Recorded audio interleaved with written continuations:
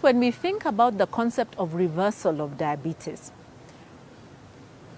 it's not a very new concept, but I think it has been interrogated and studied more in the recent years. So we have more hard and fast data in terms of studies. And it is a concept where with type 2 diabetes, you can eat in a manner that your calorie requirements help you lose weight, and you're able to maintain your glucose sugars within a normal range for a period of over 6 months without treatment. So reversal means maybe I was on tablets, I may have been overweight, I cut my weight, so I improve my insulin sensitivity, and I go down on my medications.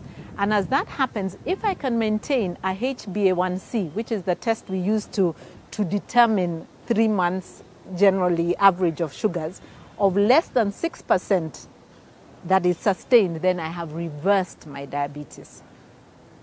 So what individuals need to understand is that if you go back to unhealthy eating or gain a significant amount of weight, then your sugars would go up again.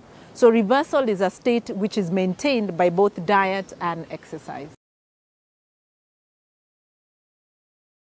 People can do it for very many years as long as you're maintaining an adequate weight that allows for the amount of insulin you have to work to keep your sugars normal.